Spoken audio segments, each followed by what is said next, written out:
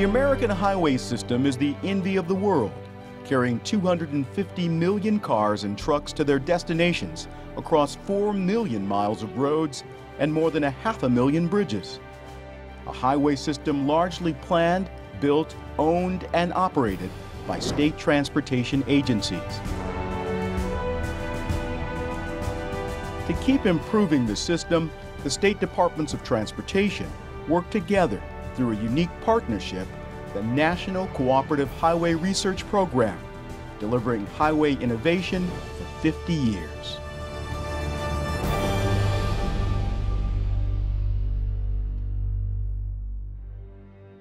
NCHRP is really critical to states. I mean, just think about 50 years, and if we hadn't had NCHRP in 50 years, we would have developed design standards or barrier standards or other policy things 50 different times. NCHRP helps us come up with the solutions to provide safer, longer lasting roads, whether we're talking about design, construction, rehabilitation, any of the challenges that we're facing. 50 years ago, we could not have imagined what kinds of challenges would face us today. And NCHRP has been able to walk that path on that journey and work in a way that accommodates those changes and helps the states where they need to be. The National Cooperative Highway Research Program, national in scope, but in reality, a state-owned and state-driven research program, helping states meet the ever-growing challenges of keeping America's highway system #1 in the world.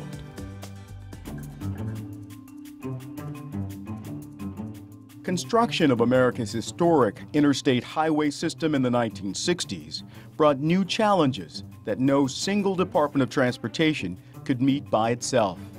To overcome these challenges, 3 national organizations came together in 1962 to create NCHRP.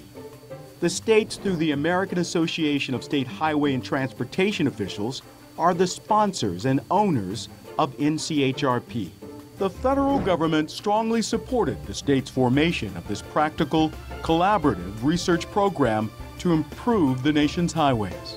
And the Transportation Research Board brought to the partnership its respected technical expertise, objectivity, and proven competence in running large, complex research efforts, such as the historic national road test conducted in Ottawa, Illinois in the late 1950s.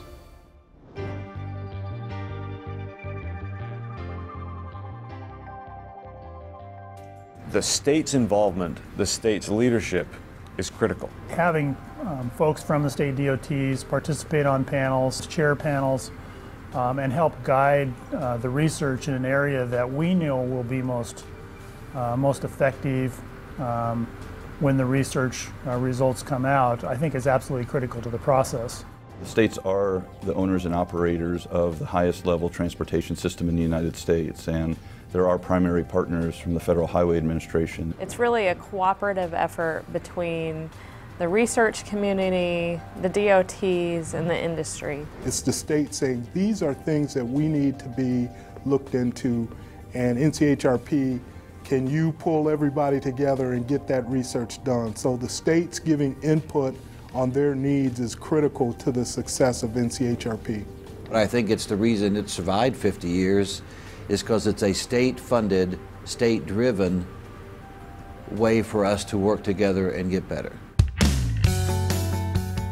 Over the past 50 years, NCHRP has met the objectives of its creators, bringing innovation to every aspect of highway safety, planning, design, environment, construction, operation, and maintenance.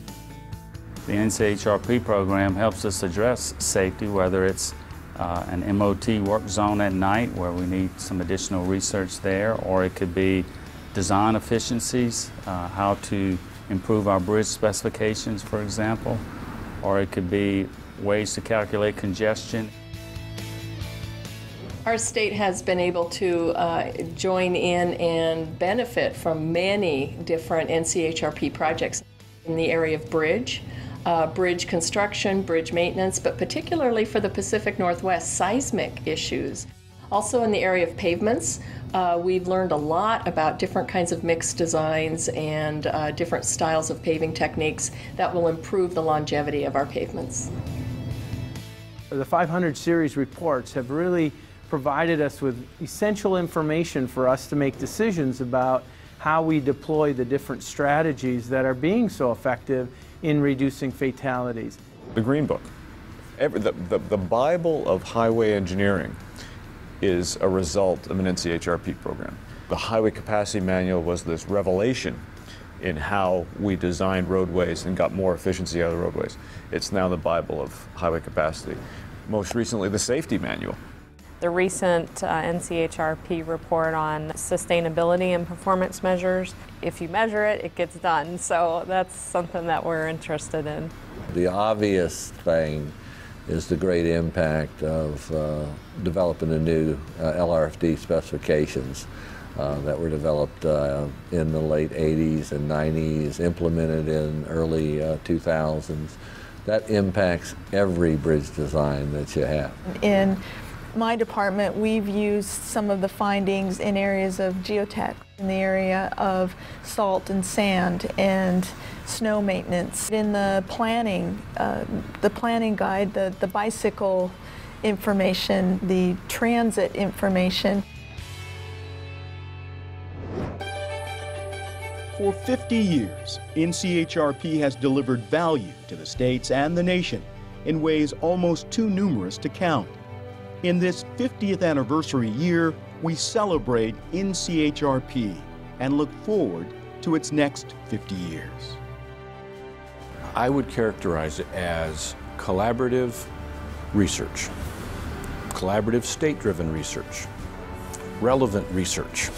Pick one. Vital. It's vital to what we do. Professional, they present the facts, they're not politically oriented. I would say that the NCHRP program is research that produces results. You get specific results, so with the investment that you make, and I really do feel that it is a very, very good investment. Successful. I think it's efficient. I think it's effective. I think it's collaborative. It's amazing. I think it's just amazing that it's turning 50. It's a very young, vibrant program, and I only see great things for the future. Just keep going. The next 50 years are going to be even better than the first 50.